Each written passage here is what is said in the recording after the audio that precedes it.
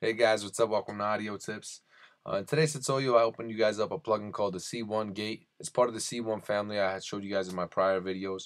The only difference between the C1 compressor and the C1 compressor slash gate and the C1 gate is just that the C1 gate is only the gate. So if you need a gate on one of your vocal tracks or one of your instrument tracks, this is a plugin you can open, and it's actually a go-to plugin.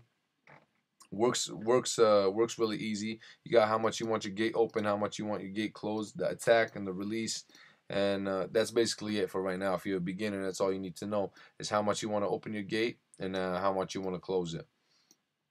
So go in, try it out. It's a Waves plugin. You do have to have certain bundles purchased in order to have this plugin. But if you guys do have it, go in, try it out. I just want to give you guys a little overview and show you guys how it works, tell you guys a little bit about it, and that's it. Thank you guys for watching. I hope you guys enjoyed. If you guys have any further questions, inbox me. I'll get back to you guys as soon as I can. Thank you guys, and please subscribe.